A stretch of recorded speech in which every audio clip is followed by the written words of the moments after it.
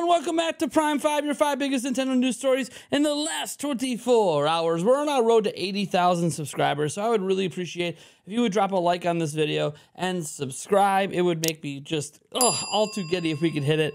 Well, I don't know, before Thanksgiving, that would be sweet. Speaking of Thanksgiving, I want to say thank you to all of you for being here and being a part of my day. Now, I want you to go down into the comment section below and let me know what your favorite starting Pokemon is. That's right, I don't care what Pokemon game we're talking about.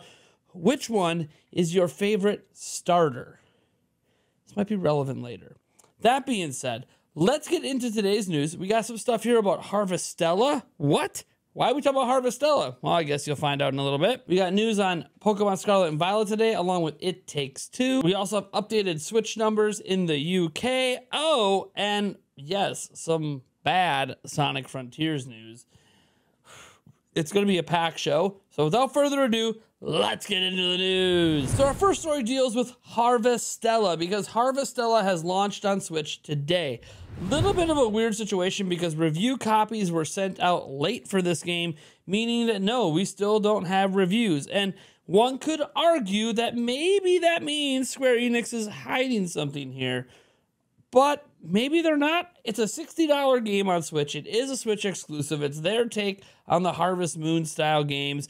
The review scores are, well, not there, but what we do know is that one review score is out there, and that's from Famitsu, where it scored a 31 out of 40, which anything that's 30 plus from Famitsu is generally considered a good score. Now, there is a day one update as well, and I want to remind you, hey, the biggest thing here is there is a free demo. So you can go try before you buy.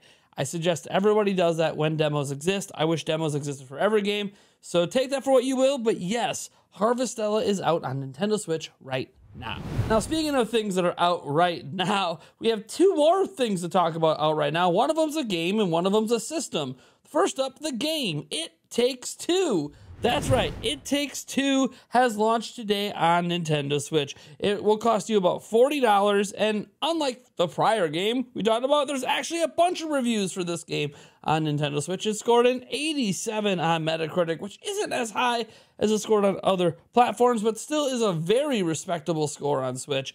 And guys, this was the 2021 Game of the Year, so definitely a high-quality game on Switch. Really glad to have it over. You guys should go check it out if you're interested. Now, that's not the only thing that launched today. Pokemon Scarlet and Violet Switch OLED Special Edition has launched today. It is sold out online at the time of recording. However, it's highly likely that some of your local retail stores will have it. Again, it was available today, which means you can buy it online and in person. So you might need to run around to various stores to get it. It does run $360, which is a $10 price hike over the base OLED price. Nintendo has been consistently doing this with Switch OLED special editions for one reason or another. There's nothing else included. It's just the Switch OLED with the dock like normal. It's just, you know, with custom paint and decals. But hey, it does look pretty cool, and I don't know. I mean, I'm not going to be picking one up, I don't believe, today, but hey, I'm just waiting on that Zelda special edition that we all know is inevitable, right? We hope.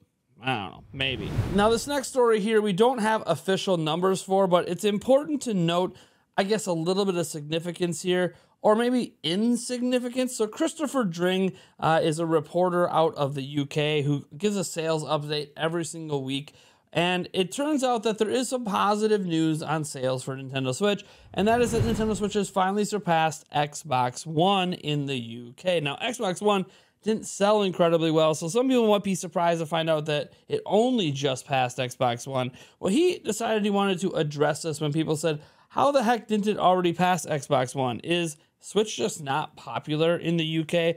And he does note the Switch itself, sort of like the Xbox One, isn't a huge hit in the UK like PlayStation systems. The interest in handheld gaming doesn't seem to be very large, and there seems to be a heavy bias towards consoles there, especially ones that have games like FIFA, which is one of the most popular games there.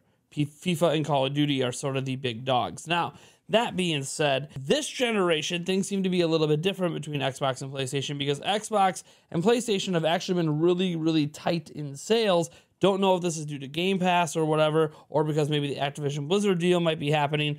However, PS5 is ahead of the Xbox Series, but last week it narrowly beat out Xbox. So the sales are super tight, and it seems that Xbox is picking up some popularity there. This seems to be a Switch-specific issue, maybe because it doesn't have the third-party games that people care about, or it could simply just be people aren't interested in handheld gaming in the UK in general. Whatever the case might be, it did pass Xbox One, so the next milestone, I believe, is PlayStation 3, and it might get past that. PlayStation 3 actually didn't sell that well in the UK, obviously better than Xbox One, but you know, time will tell if it can pass that as well, maybe sometime next year. So we warned you the other day that Sonic Frontiers was out in the wild, that people had gotten their hands on retail copies, and leaks were happening on 4chan, a whole bunch of videos. There's actually video footage on YouTube at this point that for some reason hasn't been shut down. Maybe it's coming from tiny channels, so they just haven't noticed it yet. But whatever the case might be, it's gotten worse, and it's gotten to its inevitable conclusion, and that is that Sonic Frontiers has been dumped online. Now it's getting fully data mined, and yes, people are trying to play ROM versions of the game. So yeah, the leaks are only going to get worse. This game doesn't come out officially for 4 more days, but man, it's going to be hard waiting until Tuesday when so many people are very curious about this one to not go sneak a peek, not go watch multiple hours of footage from stuff that's not from official media. But, you know, Sonic Frontiers is a game that I'm highly anticipating. I know many of you are as well. I know as Switch owners, we're actually kind of used to all Switch exclusives getting leaked. For some reason, Harvestella was never leaked. But yeah, this is unfortunate. I don't know if the Switch version's floating out there. They're not being very specific on which version's floating out there. And I'm going to be honest, I really don't care, because I'm not going to be playing the ROMs. So if you guys want to dig for them and look for them, just know they exist. If you want to avoid spoilers, might be time to start muting everything on your social media accounts related to Sonic Frontiers. If that means this video gets muted, well, that sucks. But anyways, folks, that's what we got for you today. Nice and quick, nice and easy, some big stories. Thank you guys so much for tuning in. Hope you have an amazing weekend. I don't know what's happening content-wise this weekend, but what I do know is that we should always end our day with a smile. Because you know what? You never know who that smile might make a difference for. And then, if we're honest, the biggest difference might be yourself.